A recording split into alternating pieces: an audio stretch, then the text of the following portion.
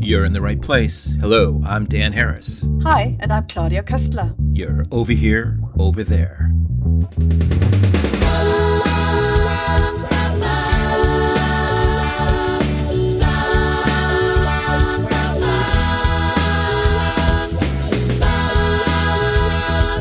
Welcome to Over Here, Over There, a global conversation about how we see ourselves and how others see us. I'm your host, Dan Harris, and for the next 45 minutes or so, we'll be asking our panel from Germany, the UK, and USA about our topic of conversation today, which is international education the best investment? This is a recorded podcast, but you can send us your feedback via our website at overhereoverthere.org or on Facebook, Twitter, or Instagram. The value of international education cannot be overstated. It changes one's perspective, opens opportunities, and provides enriching, edifying experiences. But it also has other benefits, such as a wider choice of education, greater affordability in some cases, and looks good on the CV or resume. Mine is a biased view, but let's discuss with our panel and get a fuller picture of the advantages and challenges of international education, what they are today. I'm joined by my fellow podcaster, Claudia Köstler, senior editor at the Süddeutsche Zeitung in Munich. Claudia grew up in Bavaria and has lived and studied abroad in California, London, and Iceland. She speaks Icelandic as well, I might add. Yeah. Yeah, there you go. Claudia, what are the factors going through a German student's mind when considering university education? Is going abroad a popular choice? Absolutely. I personally only know maybe a handful of fellow students who did not opt for a time abroad. The vast majority did. Wasn't it Oscar Wilde that said travel improves the mind wonderfully and does away with all one's prejudice? That is still used as an argument here for studying abroad. The chance to travel to other countries and is a possibility to broaden your own horizons. A study visit makes it possible to immerse yourself in a culture, and such in-depth impressions are not usually gained when you're just on a holiday. So it is a popular option for German students to go abroad. Joining us are our guest, Anthony Nemecek, a fellow American who is a chief educational consultant at Banyan Educational Services, based in London, which advises students on their university career and application process in the UK, USA, Canada, and other countries. Anthony was also the director of the prestigious Fulbright Commission in London, representing over 4,000 higher education institutions and promoting education in the USA, as well as the highly sought-after Fulbright Scholarship. He is co-author of Uni in the USA and Uni in the USA and Beyond, published by the Good Schools Guide, Lucas Publications Limited, and writes frequently for the British National Press. We're delighted to have Dale Scarborough, another American, originally from the beautiful state of Virginia, and teaches history at St. Edward's Senior School in Cheltenham in the UK, and was career and university admissions advisor there for many years. Dale specializes in, you can correct me, Dale, if I'm wrong, Elizabethan England? Sorry, 17th century, but not that there's that much difference. Thank you very much for that correction. And 16th and 17th European history. He's also author of several books, including A History of the Vietnam War. So welcome and thank you all for being virtually over here and over there. Our listeners will hear 3 Americans and 1 German voice, but I can assure you we're international jet setters, all of us. So 3 of us have lived 30 years or more in the UK, and while Claudia is in Germany and can claim 4 World Cups and the best beer in the world. So there you go. Not personally, but Prost. Anthony, if I can turn to you, can you tell us a bit more about Banyan Educational Consultants? Because it positions itself between the EU and USA, advising students on both sides of the Atlantic. Can you tell us more? There's been a dramatic increase in the past few years in regard to options that students have, be it UK students, Europeans, Americans. And because of that growth, we position ourselves to work with students primarily at the university level, although we do deal with primary and secondary school and postgraduate as well. But in regard to universities, to assist them to determine not only what their options are, but how appropriate each of those particular pathways might be. Students tend to only know the system from which they come, which is logical. And while they may fancy the idea of studying abroad, they don't often fully understand the differences between the educational systems. And it's part of our work and our goal that before they make those type of decisions, which obviously will have implications, hopefully mostly good, but there will be financial and other considerations, that they're doing so with their eyes wide open. Nothing could be worse than a student simply pursuing something to discover once enrolled that it wasn't the best option for their particular needs and their goals. And we're talking about a full degree, 3 or 4 year degree, not a semester or year abroad that you handle. Yeah. Right. No, we're not talking about short-term exchange. Most of those types of programs are dealt institutionally.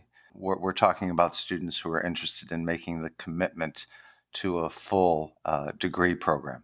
We've all either worked in it, international education, or experienced it ourselves. If I can go to Dale, what do you tell students as far as looking at your options for studying overseas? Because you advise students that coming out of GCSEs and A levels in the UK, that's the ages of 16, 17, and 18 that Dale deals with. Thanks, Dan. I think, if I was giving them advice about what to consider about this, my first consideration would be the end goal, whether they've got some particular career interest that would be better served by going to university abroad, whether in Europe or in the United States. And in some cases, that might be the case. We have had students from our school go to university in Holland, for example, because they wanted to study international law and European law in particular.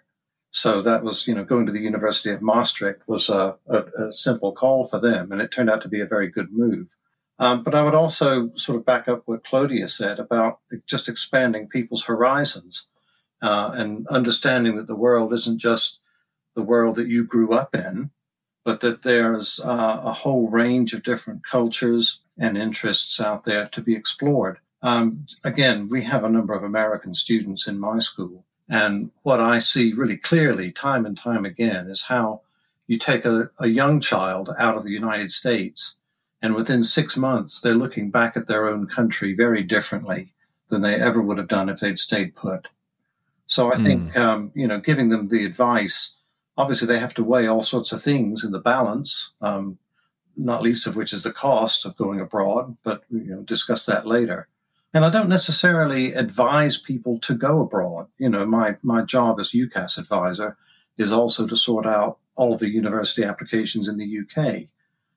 But there are, from time to time, you get students who either come to you and express an interest, especially if you've given a talk about how it's done and what the possibilities are, to try to just open their eyes to the possibility of doing it, and then take it from there, really. Claudia, are German students encouraged to consider international education, or is it more of a stay-at-home kind of attitude? No, not at all. It is absolutely encouraged. And there are quite a lot of options nowadays to do so.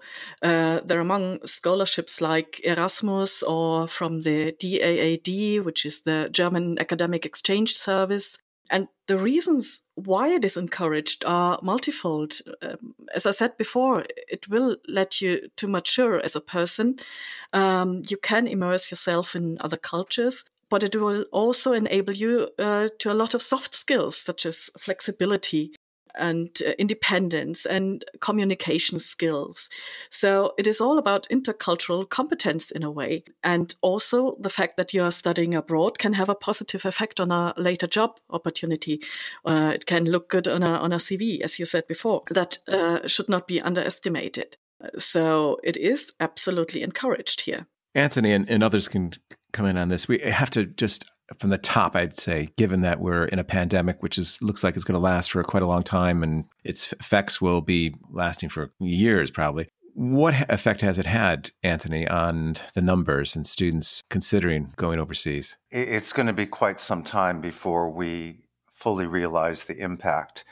But contrary to what I would have thought, I mean, logically, I assumed that students would be more hesitant or concerned when in fact we have seen more interest than we've seen over the past few years. We're busier now than we've ever been. And I think part of that has to do with, first of all, people feeling that while this pandemic is having negative impact, it will end. And when it does, the world is potentially going to be a different place. And they've had more time to fully consider, because they haven't been, for all intents and purposes, in full-time education as they've known it. They have more time to discuss with their families about what they're going to do next. What if my exams are canceled? How is all of this going to impact me? And so they're starting to look more thoroughly, which I think is a very positive impact, at what their futures could be and where they might be. Now, in terms of how it immediately affected higher education, particularly in the U.S., international student numbers were down significantly I think we can all understand the hesitancy of anyone wanting to travel or not even being able to travel when borders were closed, although students were still able to go if their universities were open. So we have right now, as in any system, a lot of students studying online. But the goal is, by American higher education, to get them back to campus as soon as possible. But in terms of, you had institutions who were able to take in their classes, and the numbers were different, were skewed, because either students decided not to attend or were attending virtually, and how that's going to impact the coming years in terms of how many students are going to be accepted or not accepted. It's quite confusing, and no one is particularly sure of what the future holds. I can tell you that in this current application cycle, numbers in terms of applications in the US are significantly up. Some universities are seeing as much as 60% more applicants than they have in the past. Wow. That's counterintuitive in a way, isn't it? Well, it is. And unfortunately, is that because of online learning, maybe? We haven't talked about it, but obviously the application process for the U.S. is far more complicated than what you tend to find in the U.K. or in Europe or elsewhere. And there are one component historically has been the need to take SAT or ACT testing. And because of the difficulty with administering those exams, many institutions in the U.S. are now saying that, at least for this coming year, potentially longer, students will no longer be able to do that. Well, historically, having to actually prepare or to sit those exams has been an immediate roadblock for many students. They weren't going to invest the time, they weren't going to pay the money, etc.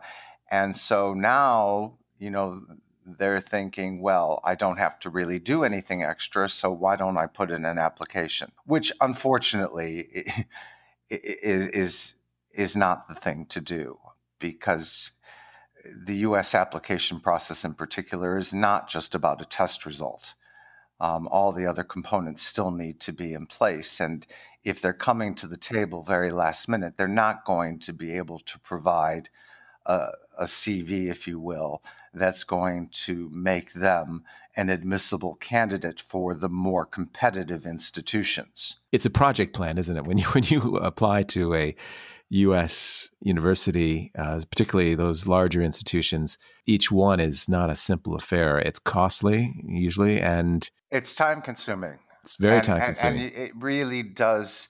I mean, in a perfect world, I would advocate that students begin preparation 2 years in advance. And that's counter to what generally tends to happen in the UK, for example, where a discussion about university tends to happen around the end of GCSEs so that students can make appropriate choices for their A levels or their IBs that will align to a potential course at university. And here, we're saying, let's start before.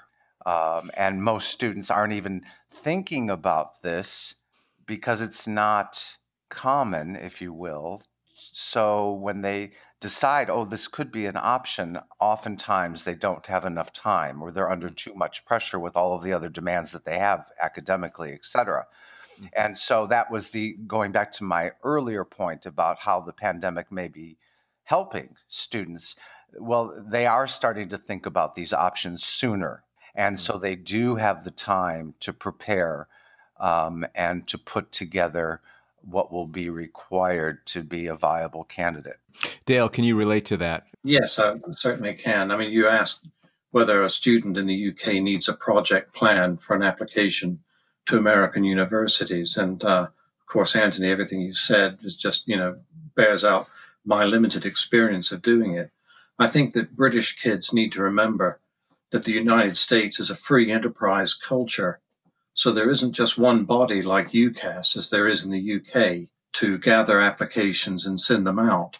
The name of the game in the States is competition between universities and between different systems of application. So although you've got what's called the Common Application Form, which does cater for many universities, but there are also lots of other platforms that need to be explored by a British student who's considering this move, alongside the ACTs and SATs. And as you say, I don't know how that has actually been impacted by this.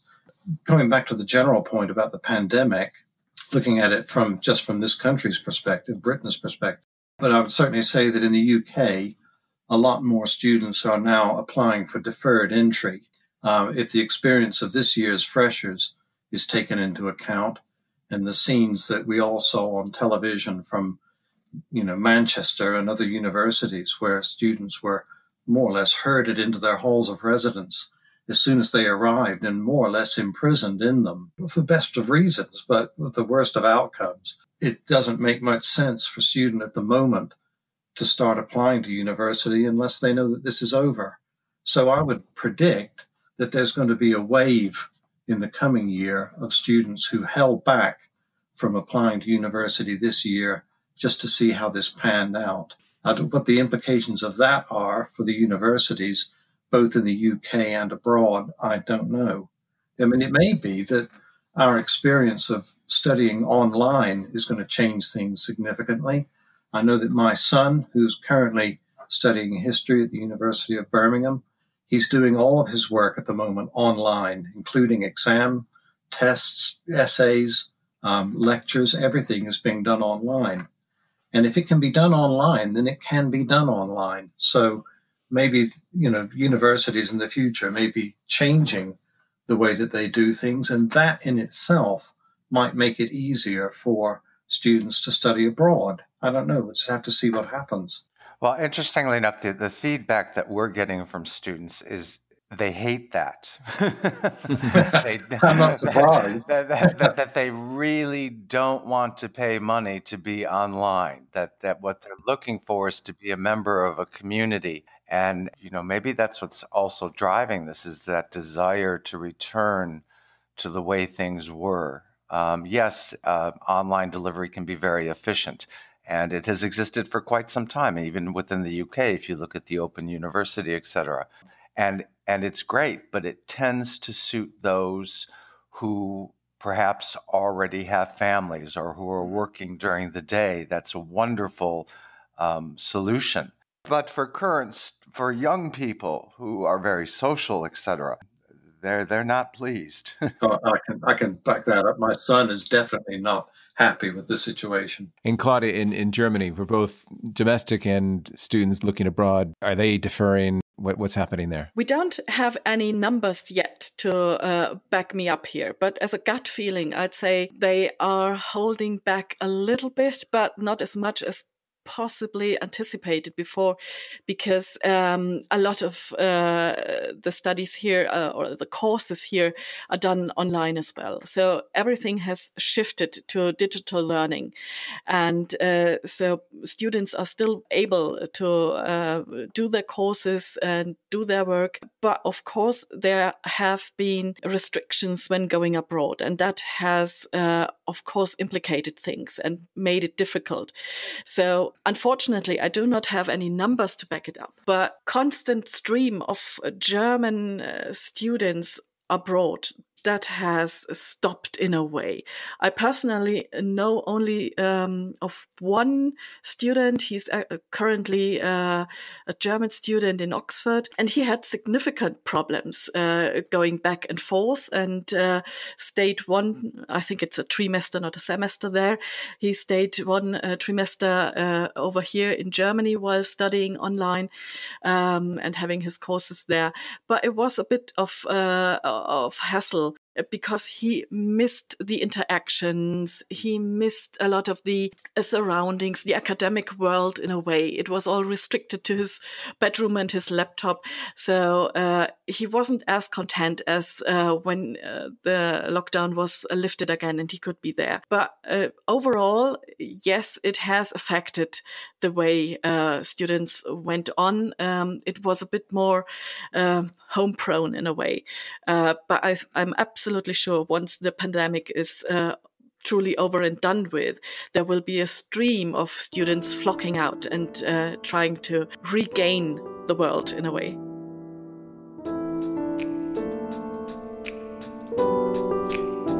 You're listening to Over Here, Over There, and I'm your host, Dan Harris, with fellow podcaster Claudia Kussler, senior editor of the Süddeutsche Zeitung, and our guest, Anthony Nemecek from Banyan Educational Consultancy, and Dale Scarborough, history teacher and career advisor at St. Edward's Senior School in Cheltenham, UK. And our topic of discussion is international education the best investment? Anthony, I'm curious about access to international education. I guess the perception of it is when I was dealing with international education, people just thought it wasn't accessible to them. It was too expensive. And that's even just for a year abroad or a semester abroad, let alone 3 or 4 year degree. How do you find it? What would you say as far as accessibility goes? What do you tell students? Well, that actually varies. I mean, if you look at what's happened in the UK, let's say over the past 10 or 15 years, when students, for a variety of reasons, became more interested. I mean, be it because of fee increases at UK institutions or availability of Erasmus or other programs within Europe or the US. In terms of finance, that's, I think, one of the reasons why Europe has become more popular, because the fees are more aligned to the UK, and yet they still can engage and get all of these wonderful benefits that we've been discussing about international exposure, or perhaps, as Dale mentioned, a degree that is offered that is unique, that would be beneficial for their particular interests. And in regard to the U.S., I mean, yes, obviously it's more expensive, but assuming first that they could afford it, students are becoming more sophisticated, as are their parents, in regard to value for money. What am I paying for? And if we look at, just as one example, contact time, how many hours per week am I going to see my professors? And in the UK, that amount is significantly lower on many courses than it will be elsewhere. So if I'm paying potentially up to £9,000 per year and I'm going to see my professor only 6 to 8 hours a week, versus if I go to Europe or the US and I'm going to be seeing a professor for 15 to 20 hours per week, students are more sophisticated and can see that they're perhaps getting bigger, as you might say, getting bigger bang for their buck. In addition to that, there are a wealth of financial grants and scholarships, et cetera, at U.S. institutions. I'm not going to lie or mislead students in particular, because I think a lot of times we hear that and think, oh, we can go for free. No, it's extremely competitive. There are only really 4 institutions in the U.S. that are what they call need blind, meaning that they will fully fund you if your family finances are such that you couldn't afford to go. Are those private institutions? Yes, well, of course. Because what they would call a state institution in the U.S. can't give money to someone from out of state. Be it, if I'm in Ohio, I can't give money to a New Yorker, nor can I give it to a German. But the four that do, other than those four, most are going to be what we call need sensitive, meaning that when it comes time to when you're applying, in admissions, I'm balancing what you're bringing to the table in terms of your student perspective, as well as your family's ability to pay. And, so that it's not as if you can go anywhere and they're going to fund you. However, there are places. The one other point that I'd like to make is that the fees that you often hear about in the U.S. are what they actually call the sticker price. And just like when you go to buy a car, yes, you're not necessarily going to pay what it says on the window. Yes, Claudia, do you know that phrase, sticker price? Yes, I'm familiar with that. Yeah, they put the price, all the prices on the car window, on the window. It's a sticker. They stick it on the window just to explain. Sorry, Anthony. Continue, please. That's fine. Yeah. No. And so, what you have are institutions that will heavily discount those fees if they can, as a way to lure more students or to make it more feasible for students to attend. But in addition to that, there are many, many unique scholarship opportunities, which, while are unlikely to fully fund a student, it will make their fees perhaps more comparable to their home country, be it the U.S. the UK, Europe, Asia. And so, once again, it goes back to how well informed students are going into the process about what is actually possible. Dale, you're in a private school in the UK. How much of an issue when it comes to when they look abroad in comparison to the $9,000 tuition that they have to pay at most universities here? Do they consider that possible, or is that a turnoff? Well, I think they do consider the possibility. I mean, if you'd asked me 20 years ago whether any students from our school were going to America, to American universities, I'd have said, no, they're not. If you'd asked me 40 years ago, I'd have said that they'd never even seen an American except on television. But today, although we've got a small sixth form, I think in the lower six, we've got 30 students. 2 of those students are actively pursuing the idea of applying to American universities.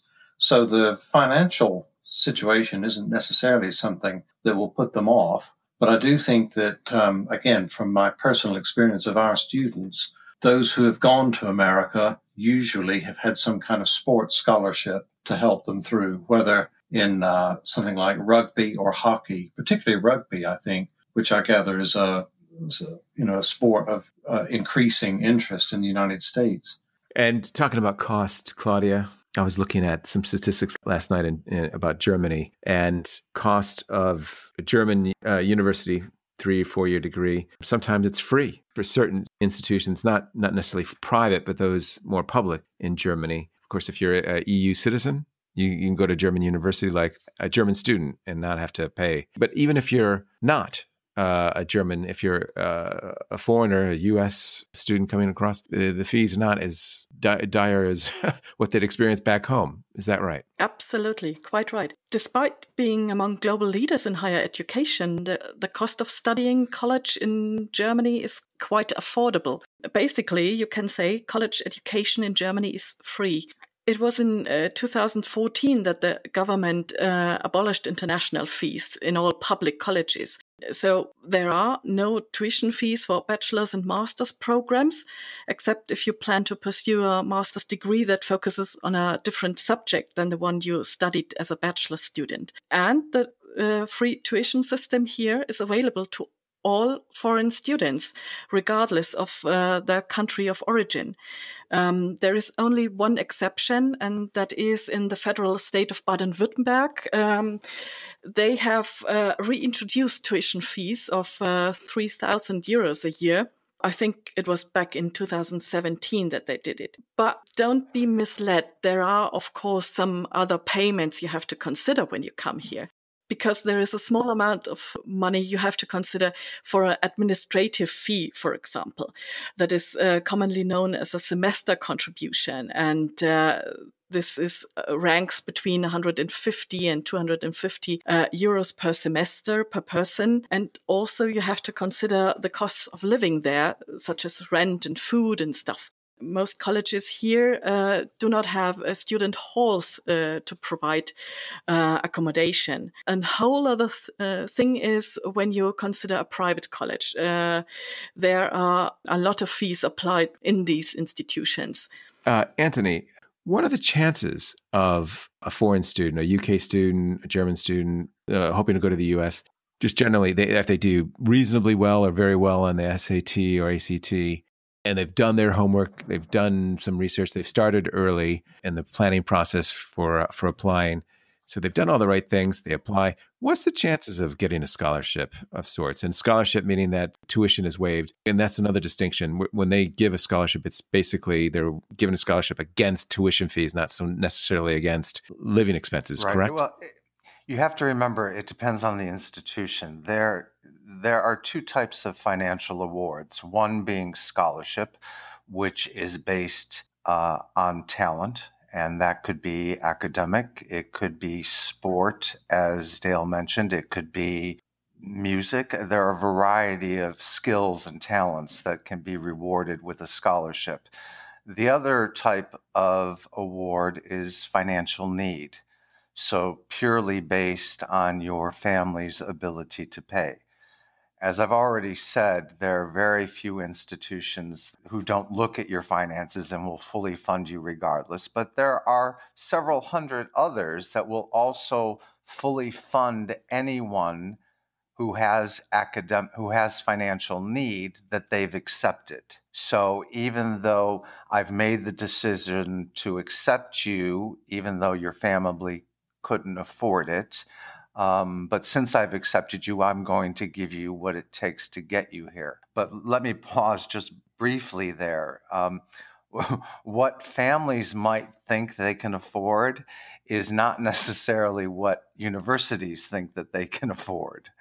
So that's another. That's an interesting point because, when you apply to a U.S. university, you have to spill your guts as far as your financial picture is as a family, don't you? And you really have to give a lot of information. Absolutely. And generally it works to your favor, but simply because at the end of the month, let's assume that the family has nothing left. That doesn't mean that the university doesn't feel that you actually could find X amount extra, or because of your property or your potential to be able to get a bank loan. It's a very different process than it is in other parts of the world. So, but yes, there are ample opportunities, be it both through scholarship, assuming, and here is what students in particular need to remember. You have to be a very, very competitive applicant in order that any university is going to fund you to that degree. And that definition is different in the US than it might be in particular in the UK or in other parts of the world. How students are judged at the top institutions in the UK is very different than the top institutions are going to judge the student applying to the US. It's not just about academics and suitability for a particular course, which tend to drive things in the UK. It's you both inside and outside of the classroom. So, and also there's a misunderstanding that because the US tends to follow this, what they call more holistic approach to evaluating students, that somehow academic standards therefore must be less. That's not true. Everywhere in the world starts at the same place with the student's academic background. It's just in the US in particular, that's not enough. Then they want to know what else. What are you going to bring to that community? What are you going to participate in? how are you going to make that institution a better place? Or what will you do with that education when you leave? And that's a very, very different approach. So, like you say, holistic, what kind of investment, both personally, socially, academically, are they going to get into the life of the college or the university they're in? It's more than, as you said at the very beginning, more than just the ACT and the SAT that they've just scored on. There's just so much more than that. Also, most importantly, why are you applying to that institution? Do you understand what it means to go to this university? Why are you applying here? Does it make sense? Does your background match our particular ethos? Every year I become so discouraged and actually irate. And you hear this on the American news more than anywhere else about the kid who was accepted to every Ivy League school. And they tend to want to celebrate, and they want to celebrate that, which is foolish.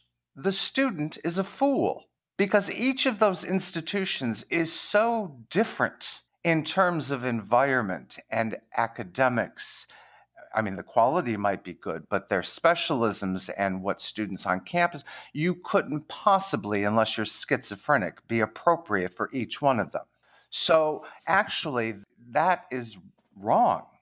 The student hasn't done his or her homework other than going to grab a brand name, which we all also understand. But that's not the way that when you're applying to the U.S., what U.S. institutions tend to be looking for. They really need to know that you're choosing us or applying to us because you understand us. You're listening to Over Here, Over There, and I'm your host, Dan Harris, with my fellow podcaster, Claudia Kussler, senior editor at the Süddeutsche Zeitung in Munich, and our guest, Anthony Nemecek, chief educational consultant at Banyan Educational Consulting, and Dale Scarborough, who teaches history and is a career and university admissions advisor at St. Edward's School in Cheltenham, UK. And we're discussing, is international education the best investment? Can I just ask all three of you, really, your reaction, though, now? We're post-Brexit, the impact on international education, the Erasmus scheme. Can you just give us your thoughts on that? Dale.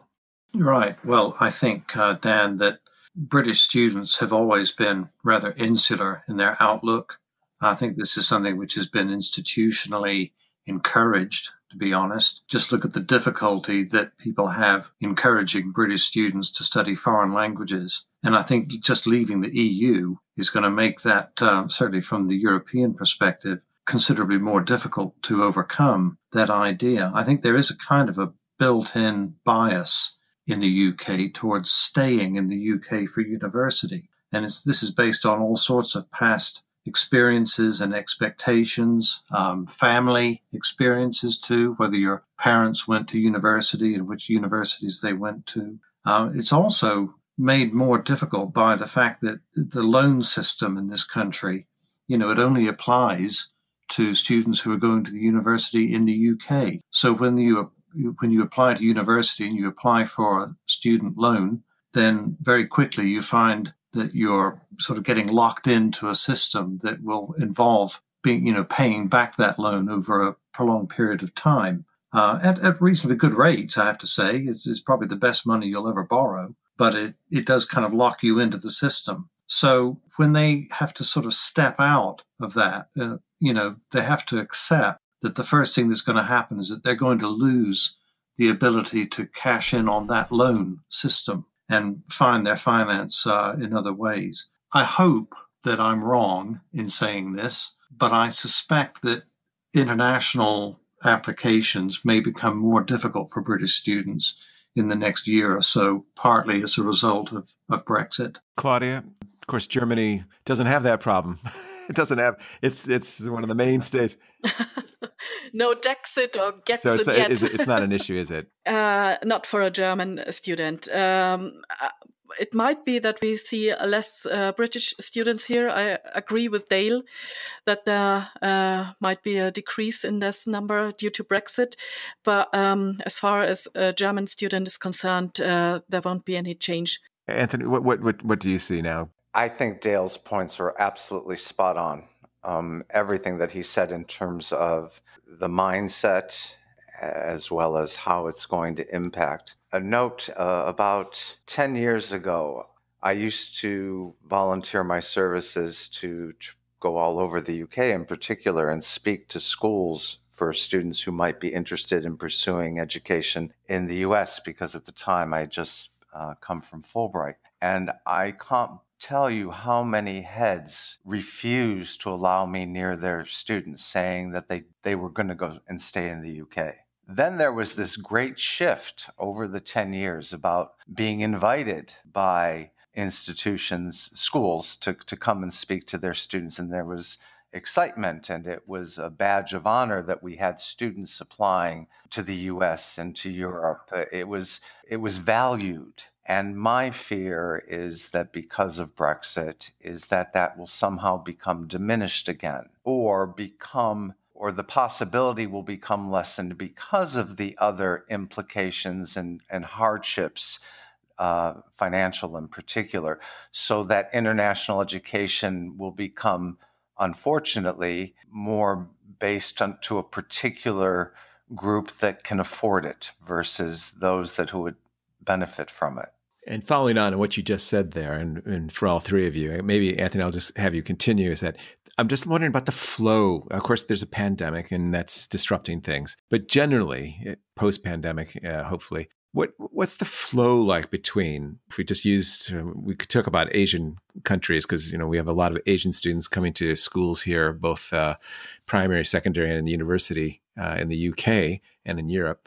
But anyway, just between the flow between America and the EU, to be honest, I'll just put my cards on the table. There's so many good universities on the continent of Europe, and they're also a lot more affordable than the U.S. I know the U.S. has very high standards, though, as well. But still, if you're thinking about a first degree, even a master's, whatever, in a certain subject, and you don't want to have to pay for a quote unquote almost like a house price as far as education goes back in the States, if you go to it and you can't get scholarships or funding or financial aid in the States. Oh, absolutely. Do you see that? Do you see the flow going to? Yeah, go ahead. Sorry, Anthony, absolutely. Go ahead. If you as students are smart, and once again, it's the same way that a lot of UK schools previously wanted or thought students should stay in the UK. That many U.S. schools don't even know that there's a world outside the U.S. in terms of higher education. And if a U.S. student, and we're seeing more and more of this I find fascinating, really are looking at quality and affordability, and the UK and Europe is becoming much more popular. The degrees are shorter, the amount of investment is less. The subject areas, because in the US, most universities follow the liberal arts approach. So, whereas in Europe and the UK, it's more of a discipline approach.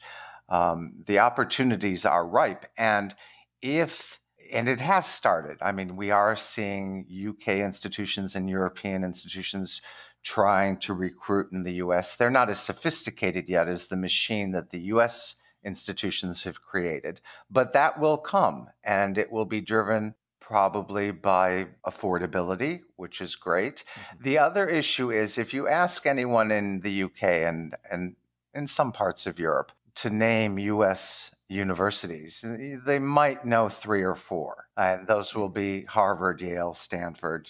If they Berkeley, that's only if they're UCLA. Really sophisticated. But and somehow they pin all of their hopes on that brand name, not recognizing that there are just under 4,000 institutions of higher education in the U.S., and 500 of those will equal the top institutions in many other countries. So, whereas Americans aren't, yes, they're still brand conscious, but they're far more aware of great other brands that international students don't know within the U.S. So they're more willing to look at institutions that maybe they don't know the name of. It's not Oxford, it's not Cambridge, it's not the Sorbonne, but that's an interesting school in Germany. Look, they offer a program that I'm really interested in. And look, it's costly. And the name, when they go back to the States, it's not going to be the calling card that gets them through the door. They're not going to be able to say, like many Europeans think, if they go to Harvard, then they can come back and say, I went to Harvard, and they're going to get a job, which they're not anymore. That used to be the case.